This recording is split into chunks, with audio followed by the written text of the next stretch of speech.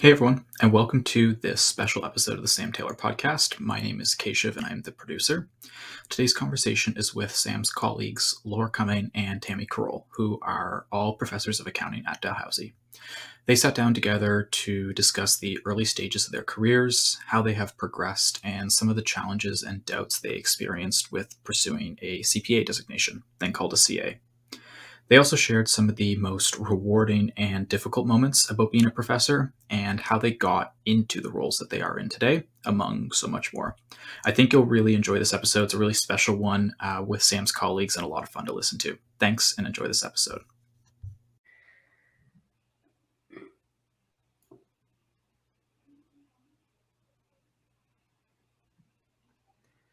Hello and welcome everybody. First off, I would like to acknowledge that Dalhousie University is located in Mi'kma'ki, the ancestral and unceded territory of the Mi'kmaq. We are all treaty people. So welcome. My name is Sam Taylor and I'm delighted to introduce to you Tammy Crowell. Crowell, rock and roll Crowell. She is a CPA, CA, and I'm really wondering, Tammy, what was your path to becoming a designated accountant? Hi, Sam. So I did my then CA with KPMG about a year after the merger, and it was a really exciting time at that point in time. We just moved into new offices. It was super fun. Everything was booming. So I was in KPMG Halifax office in assurance. And I did my 2 years then. Back then we did 2 years and then we wrote after that. And what was really exciting then is that the day you passed, you were a designated CA. So we didn't have to wait. Yeah. That is really exciting. Yeah. I did not know that. So was it because the months were counted way beforehand, or that was just kind of like, hey, the big thing is that you wrote and passed the UFE? So back then it was more streamlined. You had to do pretty much, unless you did an Ontario graduate program, you had 2 years or 24 months of hard time, I guess. And then you wrote and you found out in December. So at that point, for most people, their time would have been in and they were designated then. Oh, fabulous. Yeah. And I would agree that definitely way more different permutations and combinations and options to get to a similar path, which is both great, but also can be really confusing. And a number of our podcasts have actually been centered around into the different paths and the different options and the different timing. So that is fabulous. I'm going to ask the same question. What was your path to becoming a designated accountant, to our other guest, Cumming, the person that I did not screw up her last name. By the way, there was much practice beforehand about this, and I will never, ever, ever get it wrong ever again. Rock and roll, Tammy Crowell. So with that being said, Laura, same question to you. You were a CPA, CA. What was your path in getting there? Well, it was really similar to Tammy's actually, but just a couple of years afterwards. So I was a Dow BCom grad who then went to KPMG in Halifax in assurance, and I did my CA there. Somewhere between Tammy and I, it went up to 30 months. I actually didn't realize it was 24, but I had, after I received my designation or after I passed the UFE, I had 6 more months at KPMG, another busy season before I exited KPMG. Not that it wasn't a fabulous experience, but 30 days on the nose is when I ended my time there. Wow, we have a lot more in common than I really realized there, because I did 30 months and 2 weeks. So that was my time, sir. Lasted 2 more weeks than I did. I don't know. I had a little bit of a nudge because I wanted to put in my time before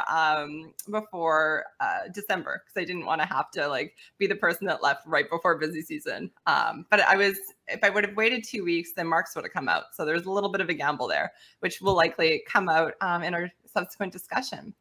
All right. So I want to talk with all 3 of us and start off with a silly opener. I'm going to throw this to you first, Tammy. Dogs or cats? Oh, dogs, definitely. In the room with me right now, I have 2 of them. Yeah. And I know that a big delight is sharing your dogs with other people. So I knew that that would be perhaps a gimme. Laura, dogs or cats? Oh gosh. Neither dogs or cats. Animals? Goldfish? I have an appreciation, I think, for animals. It's cool to, see other people's and give them a quick pat, but there are none living in my house. So. Oh my gosh, what you just said is how I feel about children. Yeah, I like other people. Yeah. I like to give them a good pat, and there's none living at my house. So yeah, I can relate with that a little bit. So your son has a pretend dog, is that correct? Or it did at one point? Yes, my 10-year-old. Well, Finn was 9 at the time, and he really had wanted a dog for a while. And my husband and I both, like, again, someone else's dog. Oh, cute, great. Like, let's pat it. But I don't want one living in my house. But anyway, so I figured that if I told him, all right, well, if you can prove for a year that you can wake up before school and do a half-hour walk with an imaginary dog, then we'll think about it. And neither Chris or I ever thought he would do that. He and Chris used to argue every morning about getting out of bed before school, but he is stubborn and tenacious, and credit to him, he did it for a year. So I will be getting a dog in the coming months. It's a tense topic in our house. But. Ooh, okay, sorry, I like to start off with the drama. No, not for me, more for Chris. All right. So we're all CPAs, CAs, and yet I think we have a little bit different histories on what brought us to Dal and what brought us together as being colleagues. So perhaps Tammy, would you like to start off and say what brought you how'd you get from KPMG to Dal? So for me, I never planned this career. It really wasn't something I ever thought about. But the university where I did my undergrad needed someone on the fly. Someone had quit, and they literally called me probably the 3rd week of August. It's shocking that they remembered me. Not really. I talk a lot, and most people know that. They called me out of the blue, and that was before email and all of that kind of stuff, and said, hey, we need someone. Will you come? So I started teaching part-time. I did that for probably about a year or so, and then the same university had someone who was supposed to do full-time, and they said, we need you, or we need someone, will you come do it? And that's how I started thinking, well, this is just a contract position. And then years later, Dal needed someone again in a contract position. And I went for a couple years. I actually taught Laura. She was in my class and she was my TA. So we knew each other long before our Dal days as colleagues. And that was a long time ago. But anyhow, that was my path. Fabulous. So how long were you contracting before you ended up working at Dal full time? So I did total. contract at St. Mary's for 3 years. And then I was sort of part-time and having babies and whatnot. And then I did about a 1.5-year contract full-time at Dal back around 1999 or 2000. And that was all they needed me for. I came back full-time in the predecessor job I'm in now in 2007. Gotcha. And at what point, because you were involved heavily and still are with the profession, the accounting profession. So how did you get involved with education from the CA school point of view? It was a Mark's night party, and I'm sure I had a few beverages, and I went up to Bruce Dunsmore and raved to him about how great I thought he was and everything, and how I would love to work with him. And he was running ASCA, the predecessor to CPA Atlantic at the time. And I don't know if he just thought that I was a strange person or that he'd take a gamble, but he hired me to do work for ASCA, and his Densmore Consulting was just taking off about the same time. And then I started also doing some work for him, and then it just kind of grew from there. So one of the reasons why I kind of point out all of this is that oftentimes people see where we're at right now or see where you're at, and they think it's a very linear path, or that you do one thing and it led to the other. But really you did several things at several times and led a life, and, built a family, and, grew your children and raised children. So it was a compilation of a lot of things. Laura, same question to you. What brought you to Dal as a prof? Oh my gosh, definitely not a linear path. Um, I left KPMG with no other plans. And as time went on, and I thought maybe something would magically come to me, like, oh, you'll figure it out if you're not working and you have time to think about it. But it just gave me a lot of time to think about, oh my gosh, what are you doing? So eventually I got to the point, well, I have to try something. And when I was in university and high school, I used to like teach aerobics and teach swimming lessons and do day camps. And I thought, well, I like teaching. And I figured I'd never get a position in a university without a PhD. So I moved to Maine and I did a Bachelor of Education, thinking that I'd teach in the public school system. And then I came back to Halifax and I started substitute teaching, which is an interesting experience. I was in a lot of different grades and a lot of different communities. Yeah, interesting. And I have a huge, huge respect for public school teachers. And at the same time, there was an opportunity at St. Mary's University to teach part-time. So I thought, sure, I taught audit there as my first course. And side note, when did it go from Bruce Densmore to Dan at ASCA, Tammy? I didn't know Bruce was ever in charge. Bruce, maybe I said that wrong. Bruce wasn't in charge of ASCA. He was in charge of what was then UP Prep. And right. Dan was the executive director. So I probably said that incorrectly. Bruce was running UP Prep, the predecessor to the CP. And of course. He was at the KPMG Marks Day events, and I started talking to him.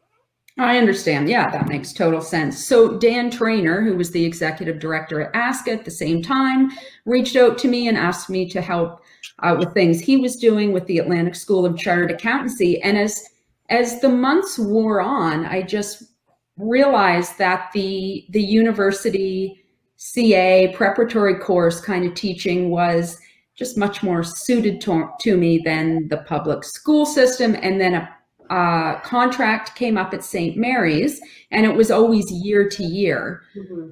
So I did 2 years there. And then after the second year, both Tammy, who had been at Dow in her current position, for 1 year, and Joan Conrad, who is no longer at Dow, but was my prof as well when I was a student there, they reached out and thought there would be an opportunity at Dow for it to be permanent, like not being renewed every year. So I jumped at the chance to come back and be at Dow because that's where I went to school, loved Dow. Tammy and Joan were both profs that I thought were fantastic when I was an undergrad student. So it just, you know, when people talk about their career and their path or whatever, there's always a lot of focus on hard work and, you know, what they did to get there. But a lot of it's luck too. And I was just so lucky with how the timing worked out of what I was trying to do, because I know of a lot of other individuals who aren't from the PhD path who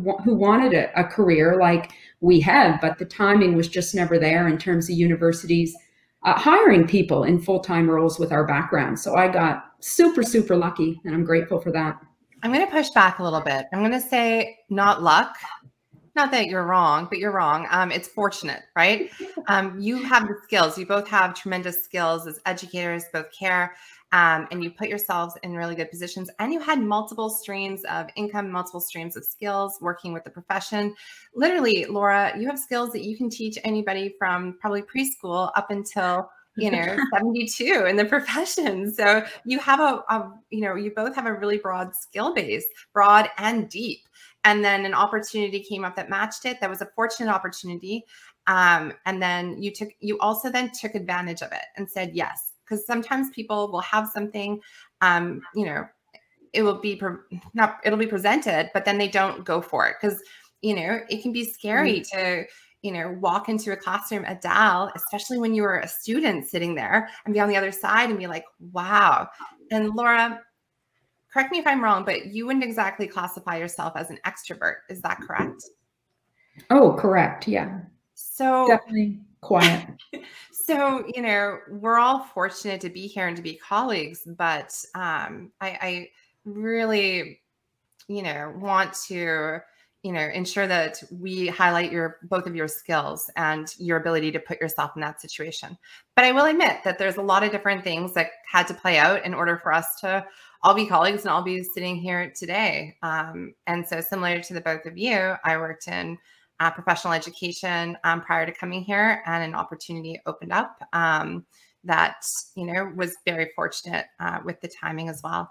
And Laura, what I like that you highlighted is that many people do want to be in our roles. Many people want to be in our colleagues' roles, right? There are not a lot of academic jobs, PhD or PhD qualified or professionally qualified roles. So we are speaking from an area of privilege, and part of this talk is to tell people about how we got here, perhaps give them some insights as to what we do, what we aim to do, what we sometimes aim to do and are still working towards doing, but also not trying to sugarcoat and be like, oh, there's a dime a dozen of these, or I did this because of only my hard work, or there wasn't a team full of people survive. Like, we want to be transparent about that. Definitely. There are many factors. Yeah.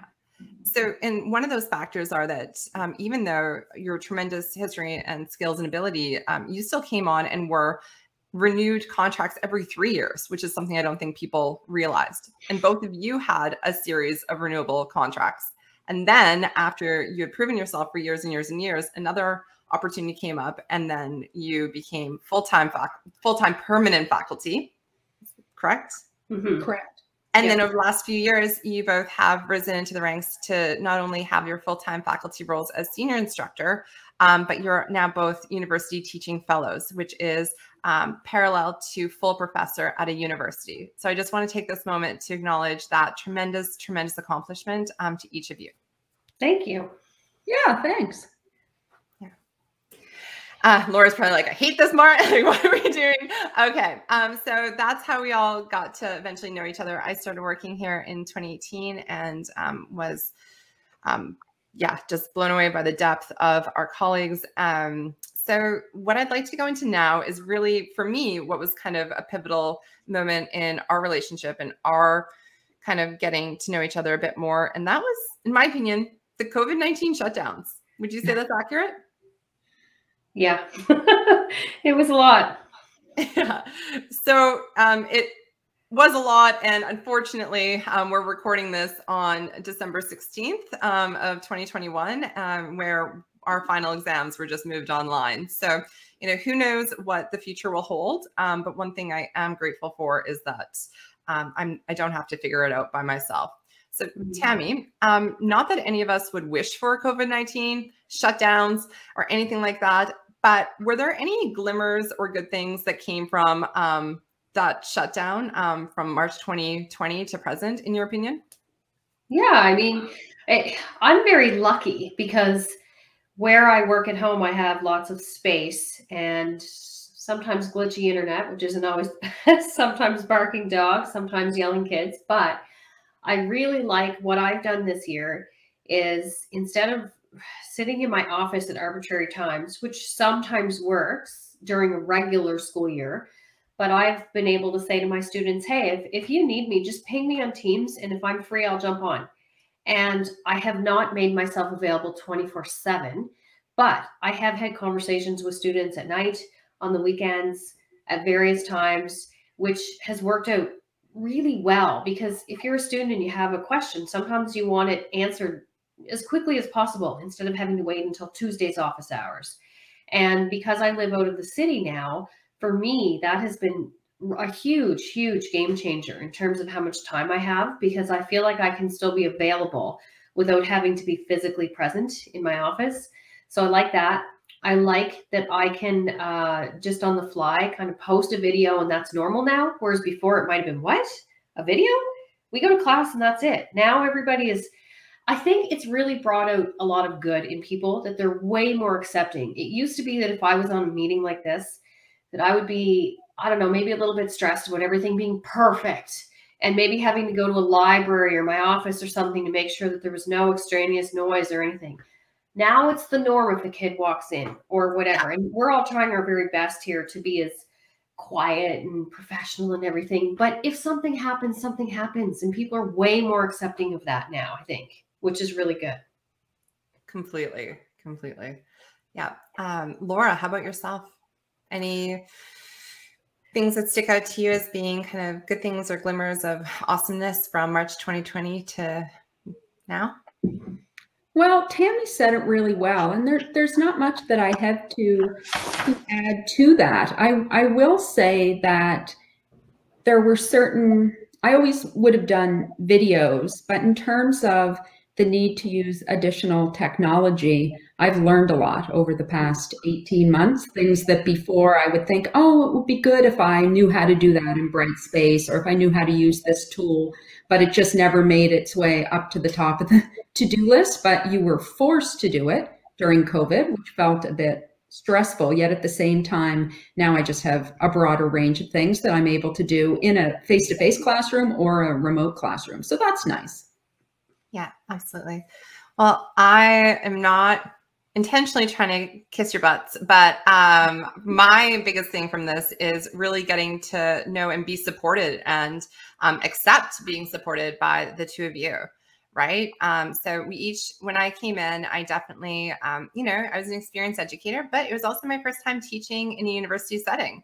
So I was grateful that each of you opened your classrooms and I could observe a class before starting teaching the students myself.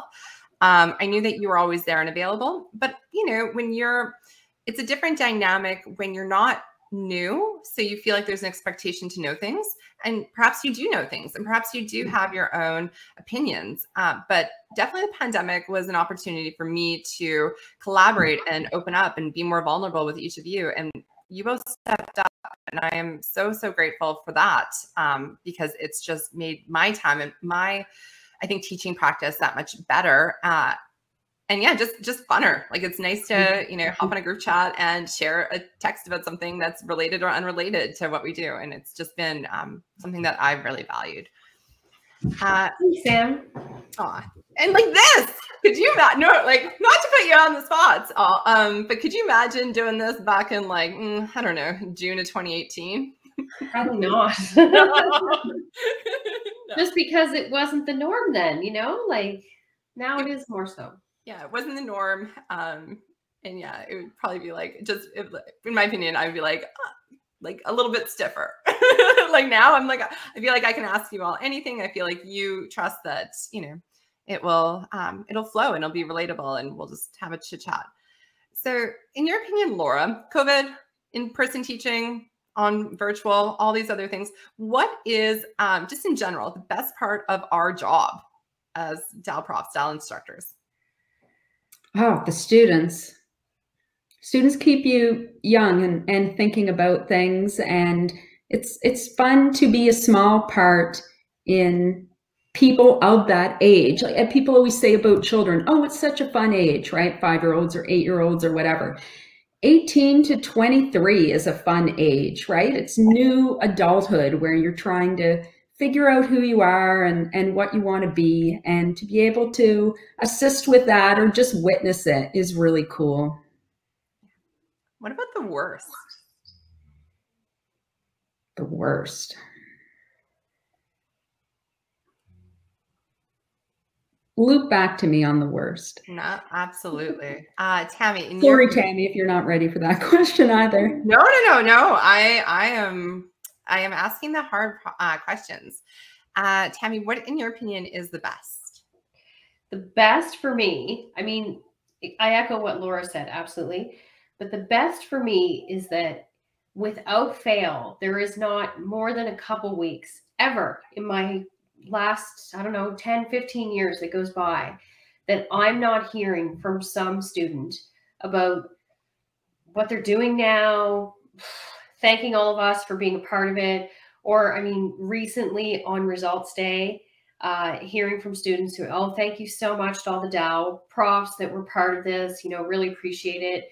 Or even just, you know, I have former students who will say, hey, I'm going to be in town. Would you like to get together for a coffee? Or if I would go to teach in Toronto or something, students getting 5 or 6 of them together and we'd all go out for dinner. And I would just think, I am so lucky to be part of this. You know, like that is just so awesome that I'm constantly getting this affirmation that I'm making a difference.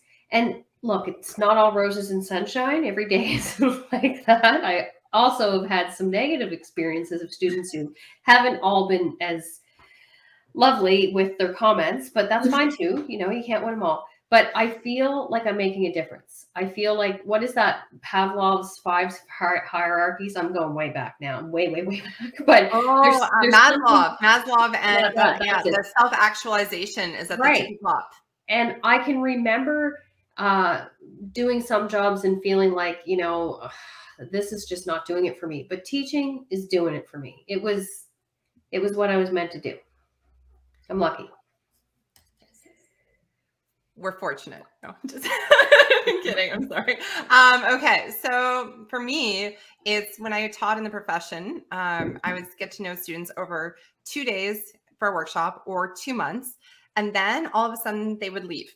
And sometimes I would see them again, but oftentimes I wouldn't, because Calgary was a big center. And so it was like reading a book, and like, you're like, oh, this is a good book. And then somebody takes it away and then gives you a new book to read. And it happens like that for like 3 or 4 years. And I'm like, okay, I am ready to like read a full book. I'm ready to like see the Harry Potter series through. And I would also see students at CPA that were at the beginning, and they were like really strong university students. They knew their stuff, but they couldn't apply what they knew. Like, they had the skill set, couldn't apply what they knew, couldn't add value to the users, couldn't time manage, and then really had kind of a crisis of self. You know, I would see their self-efficacy impacted, which then would impact their performance, because when they're self-guessing themselves, you're not going to perform as well. So my whole thing was really, I wanted to make a difference by helping to bridge that gap. So it wasn't university CPA or perceived, because we all know that it isn't necessarily, but perception, and try to contribute to this. And one of the things that I love about us at Dal is not only do we coordinate being 4th-year profs amongst ourselves to make sure that we're not throwing in tax final or tax midterm and audit midterm and an IFA midterm all in the same like day or week. Like, we talk, we communicate. We often, you know, Laura and Tammy, you guys have done crossover cases. Tammy and I have done a few different crossover cases. So we get to work together and integrate and support. And doing so, we also bring in our CPA backgrounds and knowledge, because we're all still very much tied into the profession in either, you know, in one aspect or another. Not going to blow anybody's confidentiality agreements here, but we're able to take our skills and basis and weave them into undergrad to really work on that self-efficacy. So Tammy, to your point, when I hear from students, hey, I feel so confident. Hey, I feel like I have the skills. Hey, I see how what you taught us applies to now. Sometimes keeping that long-term perspective, you know, when they're like, why is this so hard? And I'm like, listen, it's going to be hard anyways, but at least the way that we're teaching it makes it so that you don't have to relearn it again in the new program, as 90% of our Dal grads tend to go on, accounting Dal grads go on to some sort of graduate or CPA level. So that's what I love, is knowing that we are a small part, or, you know, of, you know, helping to shape that skill set. And for me, I'll just tell you, because I know I put y'all on the spot, I'm going to again about the worst part, but I will say that the worst part is that there is no, well, there are a lot of metrics to judge what performance is based look like on us. There's no kind of blueprint. This is how you prof. Oftentimes students don't know. Did you know that students came up to me and they're like, until you told us that you have to go to meetings, I just thought that all you did was prepare our classes and teach our classes. And I'm like, whew, that is the best part. That is why I do this. And I'm like, but there's all these other things that I have to do in order to have the privilege to be here. So I started telling them about all the service commitments, about all the meetings, and that our job is really 60% teaching, which has felt, you know, at times during COVID slightly, but, and then 20% to do with the profession and 20% meetings and service and other committee requirements. And they were shocked.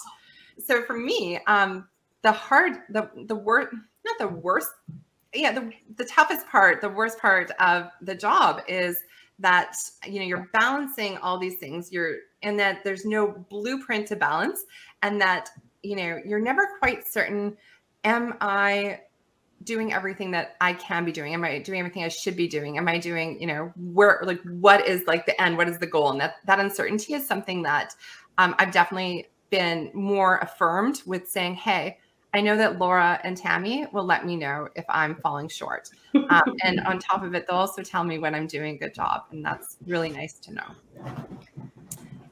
So Laura, am I okay to circle back to you and ask you what the worst part of the job is, or should I bug Tammy? I thought you'd forget, but apparently not. So I hate to call this the worst because in some ways it's the best. And Tammy highlighted how it's the best in the sense that we have a lot of flexibility. So if we have to take our child to the doctor in the afternoon or just want to go for a walk in the afternoon, it's quite possible to meet with students in the evening instead or on the weekend. And that's really nice. It's nice for family reasons and personal reasons, but it also, at least in my own experience, sometimes it results in me never being able to shut work off. And students have that expectation now, right? Where if an email is sent Saturday morning and they're used to me replying to emails Saturday morning, but I still haven't replied by Saturday night, then there's a follow-up email. Or I'm at the hockey rink trying to, watch whenever my son comes on the ice, but I'm also like half the time my head's down marking tests. So sometimes I feel like it'd be nice to have a job like my sister, who's a nurse, and she is on for her shift, and it's definitely challenging. But when it's her days off, there's no nursing to be done, or there isn't the guilt of, I know I have a few emails. Should I, not do this and reply to them now? And some of that I could do a better job of just setting boundaries, right? And saying, okay, any emails received on the weekend, I'll reply Monday morning. And I don't do that. But finding that kind of balance between how flexible to be or where to set aside personal time, I find a bit challenging. Yeah, I can relate to that.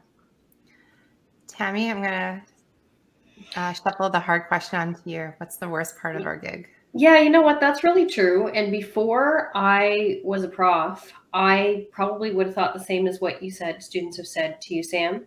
I would have thought, oh, that's a really great gig. Like you go and teach your class and you're done and you get the rest of the day. Yeah, I know. And that's, that's what these things. And, it is great that it's flexible, and that wasn't going to be my answer to the question. I'll get to that in just one sec. But yes, I think that because sometimes people will see me out walking in my sweatpants or with my dogs or whatever, that they think that, oh, well, you work part-time. I get that all the time. I get that from my friends or family that my mom will call, well, you don't have to work today, right? And summer's off. They assume that you're free nothing all summer. Right. So there's that. But what I was going to say, I thought back to something. You know how when you're in high school, they always ask you for like your quote or something like that to put in the yearbook. So at 17, my quote was, what bothers you the most about people, or something like that. And in my high school yearbook, it will say, I despise it when people lack ambition. At 17, I put that as my yearbook quote. Because I was that person. I've always been that person. Laura's laughing because she's known me for a lot of my life now. And it's true. And honestly, that's what really does kind of get to me about students is I think all of us are all over trying to help students as much as we possibly can. But for me, one of the hard parts of the job is when a student isn't trying and then they're looking for something at the end of the term. And that might tie into your last question too, Sam. I know you were going to ask some questions about advice to CPAs and all of that. And it's just, like put your best foot forward because now it's starting to count. Like it might not have counted when you were 8 or 9. You could pull the I'm a kid, but like try your best, or at least don't not try your best and then put it on somebody else that it somehow becomes their problem. We've talked a little bit about this end of term. We always see this with students, and that's probably what I spend time thinking about, laying awake at night thinking, oh, this person may not pass or may not do well. But then I stop and say, but whose fault is that? Right? So that's what keeps me awake at night. Yeah, that is so relatable. Sometimes when I remember, I start my classes with saying, hey, welcome. I'm pretty friendly and outgoing, or, that's what I like to think of myself. And then I say, after the preamble, I'm like, okay. And, just to let you know that nobody, like, I don't fail anybody here. Like, I don't fail anybody. And they're like, they get all excited because they hear like it's a hard course. And then I'm like, people fail themselves and I hold them accountable for those failures. And then the mood, then shit turns real really quickly, because that is part of it. We can joke, we can have fun, we can work hard. You know, some of my funnest memories are also where you're just like so tired that you're trying to get this like stuff done as, you know, props or as professional accountants, but you are with a team or you're with other people and you're getting through it. So it doesn't, just because it's hard doesn't mean it can't be fun, but just because we're having fun doesn't mean we also are working hard and taking it seriously. And so, you know, and it does suck at the end of the term when you're sitting back and you're looking at these results and you're like, there's, you know, students have, in order for our degree to be worth something, to communicate something, to have the skill set for students, they need to meet those measurable objectives. And so I agree that it can break your heart, right? I think we've said that offline, that, you know, this can be one of those jobs where, you know, you can't really turn off caring. You know, students have the ability to make you smile and break your heart. Yep. Sure. Okay, let's turn this a little bit around a little bit, because I want to get to know each of you on a personal note a little bit more. What does fun look like for Tammy Crowell? Well, I mean, like, there's so many different ways I could answer that, but some of the things I like to do, I mean, I'm not 25 anymore. When I was 25, I'd have a completely different answer to this. But honestly, like, a fun day to me is going on a new hiking trail with my dogs and my husband, or going out for lunch with my kids, because my kids are now older. You know, like spending time with people. It's the same answer when people say, well, what can I get you for Christmas? I don't need more stuff. I want more experiences. I want to do things. I want to go places. I love to travel. Used to love going on cruises. I don't think that's going to happen anytime soon. For my 50th birthday, my husband planned a surprise trip to New York for me, and that was probably the most fun ever, being able to go eat great meals and go to theater and just walk Central Park and stuff like that. So for me, fun is planning new experiences and doing stuff like that. Fabulous. Laura, what does fun look like for you? Well, really similar to what Tammy said. I like to do things, get to yoga classes, hikes. You and I did stand-up paddleboard yoga, Sam, back in September, which was a new experience for me. I think for you as well. That was awesome. In the winter. You're invited. I was invited. Next year we'll all do it, all three of us. Yeah. And spending time with my family. We all ski and snowboard in the winter, so hopefully, well, there's a little bit of snow out right now. Hopefully there'll be more, and we can all do that together. And with the travel, I mean, I concur as well that my family, the five of us, had a trip in the works for a month in New Zealand this winter, which is obviously not happening. Their badass prime minister, who's done a great job with a million things, it seems, but definitely with COVID, she is not letting us in. So maybe sometime in the coming years. Yeah. So I find this one interesting. This is a question that has come up from our students and recent grads. So they ask, what are your future plans or options that you're considering? And I feel like, Laura, you've heard this a few times from students who will, inquire, and they'll be like, and I tend to think that these are from students that are like, wow, like, you're amazing. Like, are you planning on proffing for the rest of your life? Or like, what do you want to, like, be the prof boss? Or like, what does it look like? What is next? So, as far as future plans go, I feel like in the short term, this might be a little bit of a different answer, as in, Laura, what are you doing next semester? So you can answer this in, what are your future plans? What are you doing next semester? And what are your greater career ambitions, if you'd like to share that? I think, Sam, that you were referring to when I was recounting the story once of this was several years ago, but a student, I think one of their projects was to take someone out to lunch whose career they admired and interview them. Is this what you were? Oh, yes, that is part of it. Yes, absolutely. So, and a lovely girl and very smart and competent. And we went out to lunch and talked about how I got to where I was. And then when her question came up of, well, what about in 10 years from now or 20? Like, what are your what are the things you want to achieve in the future? When my answer was kind of status quo, like I love profing. I love that you just made it a verb, Sam. I plan to just continue profing like at Dal. I'm pretty happy with what I'm doing. And she was like, well, you mean you'd never want to be the dean, or that's not what you're hoping for someday? And the answer is no. And I feel like she might have a little bit been thinking, oh man, I shouldn't have picked Laura for this. This is a bad answer. She was very surprised, right? Because I think a lot of us, which is fine, have the idea that you should be always striving for the next promotion or the higher salary, or that it should always be some kind of linear traditional path to success. Whereas I'm happy with what I'm doing, and same, which is great, a great place to be in. I would absolutely just highlight the fact that it is perhaps not the answer that she was looking for, but the answer that she needs to hear. And I feel like more of us, like definitely myself, 10 years ago would have loved to have heard something like that. Not necessarily for the immediate answer, but for something to kind of chew on as I worked throughout my career. Because, you know, as somebody who, you know, blindly was kind of like, what's next, and like looking to accumulate in either status, career points, roles, or, you know, something else earlier on, and then realizing, what now? Or like, what is there? Why am I doing this? Instead of just, oh, this is what you do. Coming out and, you know, hearing that story that you said.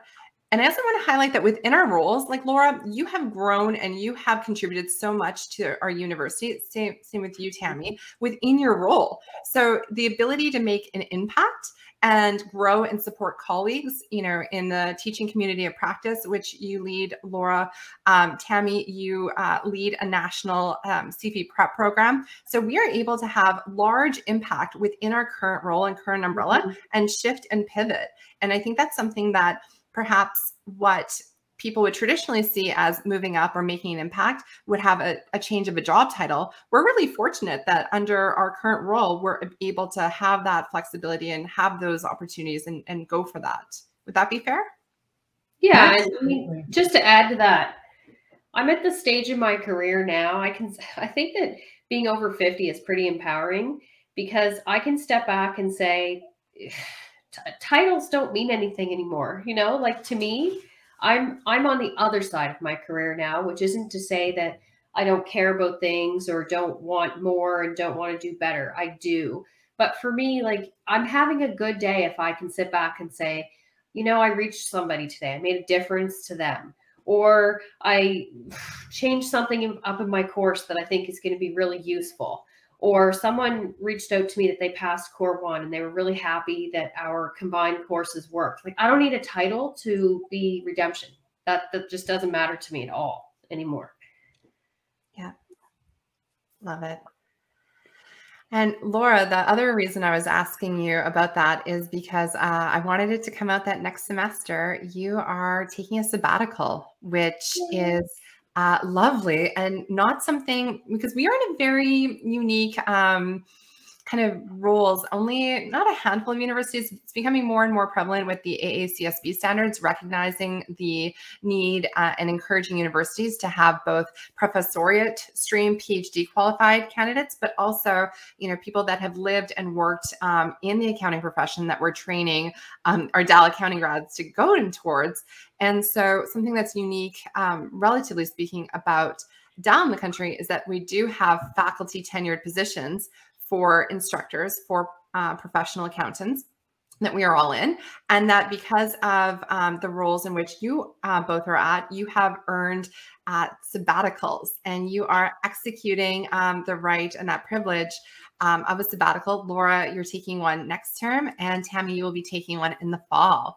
Mm-hmm. So I just really want to celebrate that, because I know that I definitely don't take enough time to acknowledge like cool things and share necessarily, because it feels somewhat self-congratulatory, but like what an awesome accomplishment. And because you're going to be able to take some time to sit back and focus on projects which add value to not only your own teaching practices, but also enrich in my teaching practice and the teaching practices of our colleagues at Dal. So that's really exciting. Thanks. It is exciting, definitely. Thank you, Sam. So, okay, this is a popular question from students. Do you? And I'm gonna throw it out there and then throw it to one of you. But do you regret completing your CPA or CA at the time? Tammy, do you regret completing your CPA CA? No, I mean, that's such an easy answer. I never planned to do my CA back then. I was headed to law school. That's what I wanted to do. And I wrote the LSAT. Accounting was completely plan B for me. Never, ever thought that I would do this. And it just opened up so many doors. There's so many things that you can do with it. And I think that maybe students in high school or younger pre-professionals don't really get that. I think that there might be a misconception about what accountants do. And it's really opened up so many doors for me. And most of my friends who are my vintage, they don't do debits and credits. And I think that that's a necessary evil to get to the more exciting, interesting jobs. So, anyone who's thinking about accounting as a career needs to understand that it's like learning to walk. You can't run and hike and explore until you know how to walk. And, that's what intro is all about. So I'm really happy I did my CA. It's really, really been great for me. How about you, Laura? Well, it's a path that led me to a place in my career that I'm thrilled about. So from my 2021 perspective, absolutely not. There was a period of time when I was working on my CA and even afterwards, where I felt like it was definitely a mistake. I can remember sitting in UFI prep, it would be CFI prep now, and they were talking about how the UFI was the entrance exam into a fascinating profession. And my colleague turned to me and he goes, "Don't worry, Laura, it's your exit exam. You're close." Because I said I was going to finish, like I wanted to finish and get the letters, but that would be it for me. And when I did get my 30 months in, and then I realized, okay, well, I quit and now I don't have a job or income, but I also owe $1,500 in professional dues to enter, and then I'm gonna have to pay that every year. At that point, I thought, oh gosh, is there even any point of me paying this? I'm jobless and I don't think I want to be a CA. And I wish I could remember who was CEO of the Institute of Chartered Accountants at the time, but he reached out to me. I don't even know how. I didn't know him. What? He kind of convinced me, you know what? I think that you might take some time and you may come back around. So I'm going to waive this for you. I think it was for a year, and let's get in touch in a year. And he was right. Anyway, so for a long period of time, yes, total regret, but it worked out. Yay. Yeah. And I think that's something that's super important to share, is that it's just because we love where we're at right now and are grateful and thankful, that it's not all smooth sailing. There was one Saturday night that I recall back, and sometimes I feel guilt, or I used to feel guilt being a prof, training people towards possibly being, future CPAs, because I remember then I feel more solid in it because of this, because of just radical transparency throughout. So if there's an opportunity in class to, where a student asks me, what is articling really like, or what was it for you? I can say, there's been a Saturday night where, I received some news. There was perhaps some poor communication, and I'm the junior sitting in the cubicle, crying her eyes out for an hour and a half at 8:30 on a Saturday night, and then kind of laughing because I have to keep working because I can't leave until this work is done. And I'm receiving some really bad news, and, and realizing, okay, what can I take from this moment? I will never make somebody feel like this again. And then wrestling with that guilt of, am I putting students to be in a destiny like that? And the thing is, I would have still gone through and done all of it again, even during it, even not knowing what it would lead to. And even if somebody would have told me. So, but what would have been cool is if somebody would have told me and I would have had, an experience, or I would have had some tools to better equip with some sort of feedback that was received, knowing that you're not alone, knowing that, as a junior on a job, you cannot blow the budget so bad that you ruin it for everybody. You're a junior. Your job is to show up, have a good attitude, and do your best. That is our job really generally in life, but definitely as a junior. If your audit is blown up because of the junior, then you had some shitty planning and some shitty leadership along the way. And to make a junior feel bad about that is not a reflecting on the junior. So being able to provide context to this and saying, you know what, full transparency, they're not all going to be easy days. I think it's worth it. If you think it's worth it, then go for it, and surround yourself with people and opportunities that can make each day a little bit better. And, you know, just as many bad days, there are also good days. But like you, Laura, I finished up my CA at the time, not thinking I was going to use it, and then having some small opportunities and finding the empowerment through that designation, and really making it something for myself. So sometimes it takes time. It's not all sunshines and rainbows, right? Yep. All right. Well said. Thank you. Circling back to what Tammy alluded to that I was very curious about before, about having advice for current DAL accounting majors. And right now we are in between third and fourth year. So we will be having a new batch of third years coming in, doing cost accounting, doing intermediate financial accounting 1. Tammy, what advice would you have for current DAL accounting majors, either in their third or fourth year, or perhaps aspiring DAL accounting majors? I think I started to talk about it a little bit earlier, and for me, it's making sure that what you do from here on out, that you're doing the best at, and that you're thinking carefully about how you conduct yourself, because, you know, you're going to see all of us. Halifax is a small community. There could be fellow students that might be your employer someday. You never know. So I just think that it's important to always be positive, to be professional, to be thinking ahead about how your actions now could affect you later.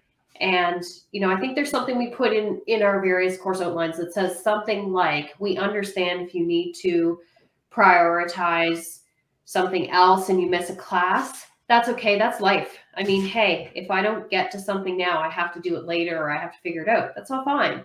But that becomes something that you have to figure out. It doesn't then become someone else's issue. So just being more aware of how your actions today could impact the perception that others have of you, and making sure that you are acting as a pre-professional. Fabulous, pre-professional. Yeah. Laura, same question to you. What advice would you have for current or aspiring DAL accounting majors? I agree with what Tammy said completely. As a specific example of that, I regularly receive emails to questions that are very clearly answered in the course outline, or technical questions that are very explicitly stated in the notes that I gave them. I love student questions, but there should be a little bit of effort to find the answer, or you know, be responsible for the content and what we're sharing with you before everything is just immediately email Laura. And that carries forward, right? When they're in the workplace, I really hope that we graduate students who read the partner's email in detail before rushing with a question or doing something that contradicts that. I saw a funny story that kind of relates to what we're talking about. The locker and the $50, right? Yes. Where in the course outline, and I think it said it was only a 3-page course outline, which isn't, it's way shorter than ours. Yeah. So in a 3-page course outline, the prof said, first student to this locker, here's the combination, there's a treat for them. And it was a $50 bill. And at the end of the term, the $50 bill was unclaimed. I know of a prof at Dow who, she has a song that she wrote called Check the Course Outline, and she plays the guitar. And anyway, whenever a student emails with a question where the answer is explicitly stated in the course outline, she sends them the link to that YouTube video of her singing with her guitar. And I think that's such a light and easy way of reminding them, right? That it's right there for you. Yeah. Yeah. As a follow-up to that, we were fortunate. I believe, Tammy, you mentioned a few at the beginning of this, that we recently had CP marks. So we have a whole bunch of, new CPAs out there. Laura, as a follow-up to your advice to counting majors, what piece of advice would you have to these recently designated CPAs?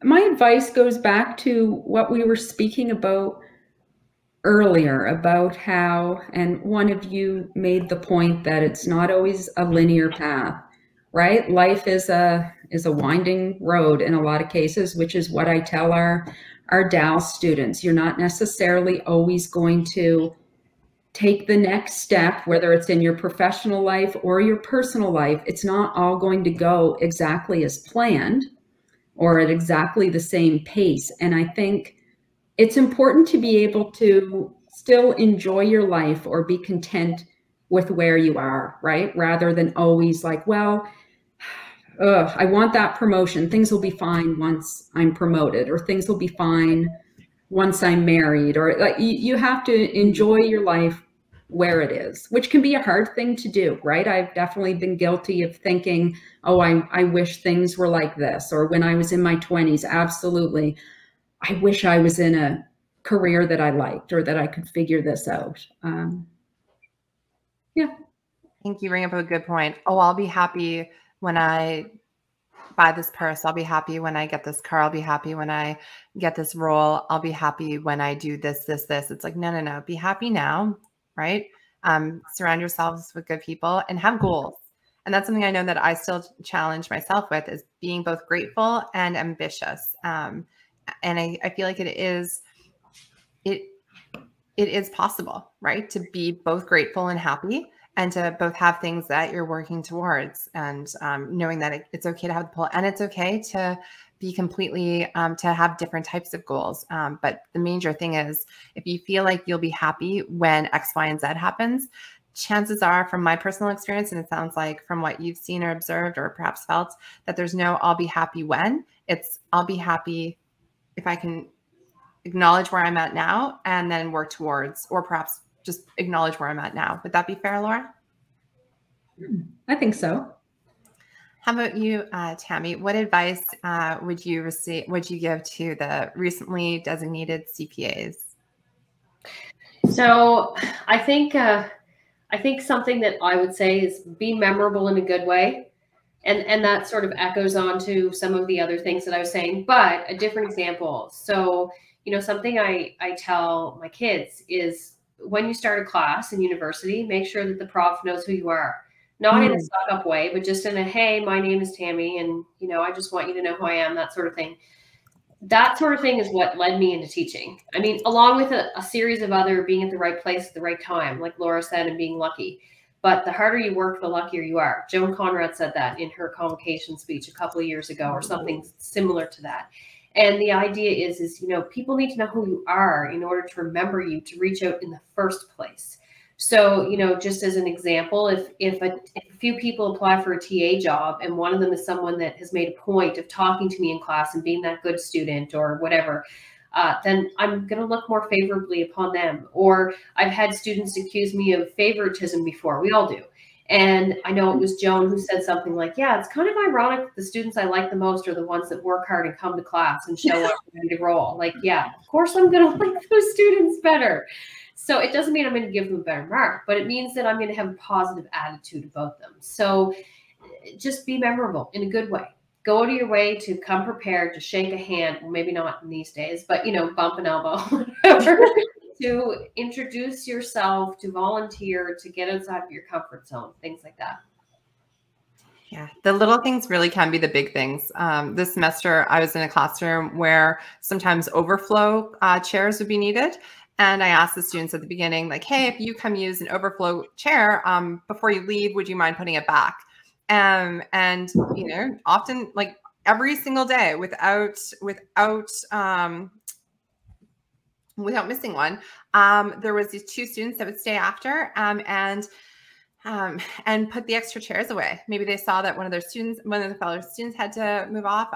They stayed behind and they made it like their mission to ensure that in addition to some other closed down things, that there weren't these random chairs about. And those little things, like I notice, and I'm grateful for that. And I try my best to acknowledge it. So, they stood out, and it's not about, these grand gestures, but it's like these little things that do make a big impact. So I did survey the students. So a lot of the things that we're talking about today are items that I was curious about. I thought maybe our audience would be curious about, but also that the students had said that they wanted to know about us or understand kind of where we are at, how we got here, and also what our thoughts are for the future. So one of the questions that came up that I'll attempt to answer first and then throw to you, Tammy, is there, they suspect that we all enjoy teaching in person. And that's likely because when we had the option to be online or in person in the fall, we all said, if possible, we would love to be in person to deliver our fourth year accounting classes, to make those connections, to really empower our learners in the way that we can connect and make the biggest impact for what we feel. So the student asked us, is there a sustainable hybrid model for classes at Dal going forward and what that could look like? So as a closing question, I would say, I don't know. We're in early days. I know that flexibility is key, and being able to demonstrate resilience is something that I know that I try really hard to do, and hopefully that comes across. Tammy, what are your thoughts for the possibility of hybrid models going forward? So I echo that, except I'm always concerned about online being the mainstay. And while that can work in some models, particularly if you're talking about executive levels of education where it has to be, where people are working full-time and need that flexibility, that's fine. But I know myself, my feeling is that I really, really want to be in the classroom with the undergraduate students at least. And I enjoy teaching the MBA class in person as well. So I would be very careful about this turning into something that's permanent on a regular basis. A lot of students, especially the younger students, want that in-person experience. And I hope that that is something that the powers that be reflect upon very carefully. Yeah, I agree. All right. So in closing, in tradition with this podcast, by the way, thank you so much for being so generous with your time. Laura, I'd like to ask you, what is your definition of success?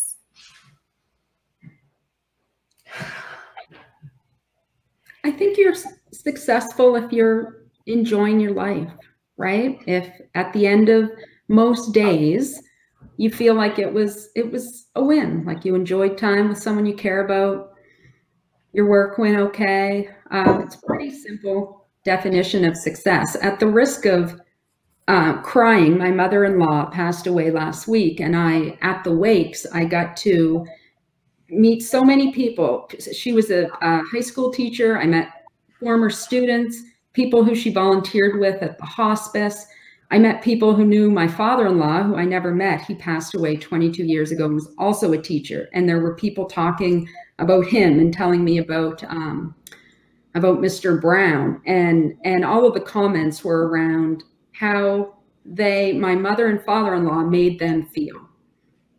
So if you can make people feel good about themselves. I mean, it left a lot on me last week to think about, for sure. Thank you. I didn't even cry. Jazz hands, yeah. Yeah, jazz hands. Tammy, how about yourself? How do I follow up with that? I know. Yeah, I mean, just being happy at the end of the day. Like, there's so much surrounding metrics and, what's your title, or how much money do you make, or where do you live, or what fancy car do you drive? And it's so easy to get sucked up in all of that. And I think when I was younger, in my 20s, I cared a lot more about that stuff. I can remember working for KPMG, and back in the day, that's when we wore suits. We wore suits to work. Laura, do you remember pantyhose? I don't think I owned a pair of pantyhose. But we wore pantyhose and heels and suits. And that's great for people who do. I mean, look, no disrespect. If you're rocking that, that's awesome. But, or my kids will say, oh, so-and-so drives this car. How can we have our crappy old Tucson that's 5 years old? It's because I don't care. I don't care. That doesn't matter at all to me anymore. It's like Laura said, you know, like I'm happy in my life. I'm happy with my kids and my husband and my amazing fur babies. One of them's getting a little anxious here to get out. And exercising and being healthy and making a bit of a difference some days, like those are the things that matter, not stuff. I can't think of a better way to end this than that. I think a wonderful goal, something I aspire to do in life, is to do cool shit with fun people. And you ladies are part of that journey. And I'm so, so, so, so grateful. And as a bigger part of all of this, thank you for embarking on this journey, this podcast, as well as a small part of our journey together. This is our first time recording with Dalhousie University, and I just want to give a big acknowledgement to Lori, Mallory, and Nicole, who are working at this behind the scenes, and to Keshav, who will do our intro. We are surrounded by amazing humans, and I just know that there's a lot of gratitude and a lot of moments that I'm really happy to have. So thank you, ladies, for coming out. Thank you, everybody, for being here. Thank you for Sam. having us. Thanks, everybody.